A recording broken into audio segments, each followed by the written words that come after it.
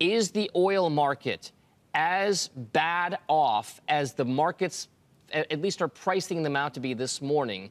We know that they've had a huge run over the last year, but these are massive moves to the downside that we've seen as of late.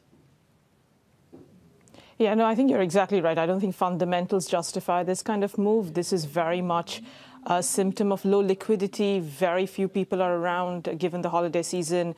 A lot of people already closed their positions pretty much from mid-November after the volatility we've seen in both oil and gas. You know, there are lots of traders who've had a very good year. So why keep their positions open with all the uncertainties around Omicron and, you know, the SPR release at that point? We just had too much. And the weather hasn't been cooperative either. It's been a warm start to the winter. A lot of banks were too bullish. We've been saying that for a while, talking about gas to oil switching. Our numbers were a lot smaller. And I think, you know, if the market had bought into some of those big bank numbers, then they're having to revise those lower now with the winter that we've seen so far. So lots of reasons to not be long. So this is much more a long liquidation than a suggestion that fundamentals have weakened. I mean, you know, if you look at Dubai remains very backwardated, a sign that Asian demand is still strong.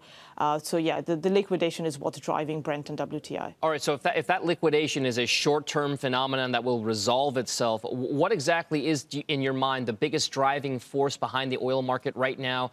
Is it on the supply side? Is it on the demand side? Is it Omicron? What exactly is that thing that is really pushing the markets around?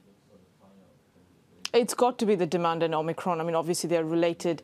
Different governments are taking very different approaches. Obviously, over the weekend, you've seen some European governments coming out with full lockdown. So that's leading to jitters that, you know, this is a repeat of last winter or even parts of this spring when oil demand took a pretty significant hit. But what we are seeing is that it's different this time around. A lot more people are vaccinated. Globally, about 50% of the world's population is vaccinated. B, this time last year or even earlier this year, Asia was still in under lots of mobility restriction.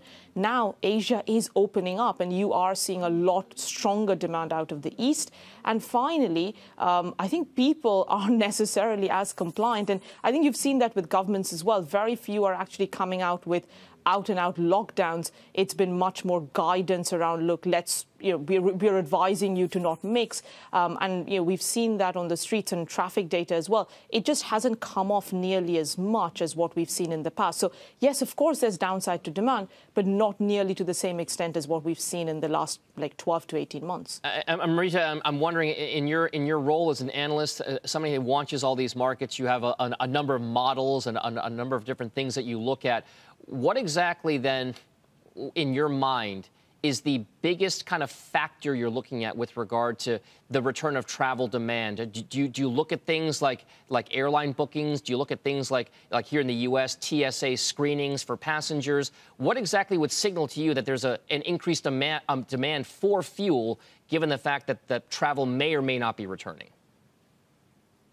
I think the points or the data points you talked about are exactly right. We scrape airline data or airport and traffic data and airline booking data from around the world. So we are keeping very close tabs on that. We're looking at vehicles miles traveled as well, because even though people may not be flying, they are driving. So that's another factor. But I think broader macro, it's the hospitalizations that we're keeping an eye out for the next 2 weeks. Obviously, case counts around the world are surging right now.